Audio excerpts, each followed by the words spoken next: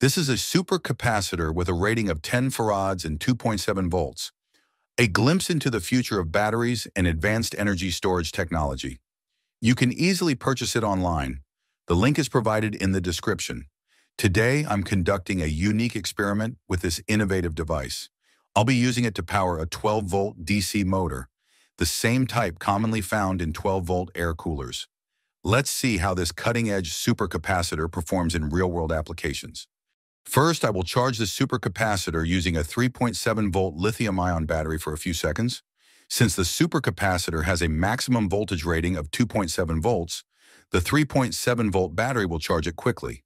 This step demonstrates how quickly supercapacitors can absorb energy compared to traditional batteries, highlighting their efficiency and unique capabilities. Even with just a few seconds of charging, the supercapacitor will store a significant amount of energy. You can see that this compact supercapacitor, despite its small size, has enough energy storage capacity to power this large 12-volt DC motor effectively. Supercapacitors are remarkable because they can store and release energy at a much faster rate than conventional batteries. This particular supercapacitor might be small, but its high energy density and rapid discharge capabilities make it capable of driving a motor typically used in applications like air coolers, fans, or small machinery.